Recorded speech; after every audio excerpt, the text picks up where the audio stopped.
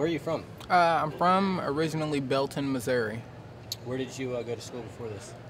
Before this, I went out in Kansas at Neosho County Community College.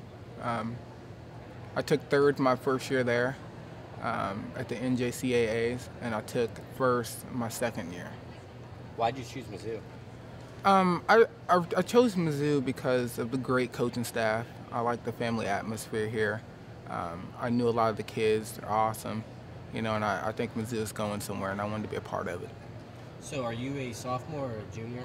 I am a junior this year. Okay. Yeah. I haven't used my redshirt year, so I still have that. So. Are you? What are you majoring in? Secondary education. Why do you choose that? I'm choosing secondary education because my coaches really helped me throughout high school, and a lot. They really making me the person I am today, and I want to be able to give back and do exactly what they did. Who were your high school coaches? Brett Watkins, Justin Wisdom, and Greg Linhart. What did they mean to you in your high school career? Geez, they meant everything. Different aspects. Coach Watkins really worked with me at technique.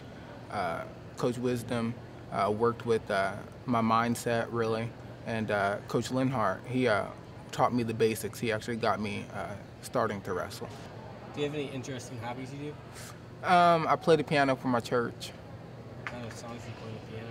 Geez, it's like a Baptist type deal, so it's high paced, a lot of stuff. It's awesome. What would you say is your favorite thing to eat after a weigh-in? Snickers. Why Snickers? I don't know. I don't even like chocolate that much. I just really like Snickers for some reason. It's funny. Quick and easy. What's your favorite meal overall if you're not cutting weight? Geez, I would have to say, I don't know if I have one. I really like just what my mom cooks, just randomly what she cooks. Sweet potatoes and mac and cheese. If you could be one superhero, who would it be?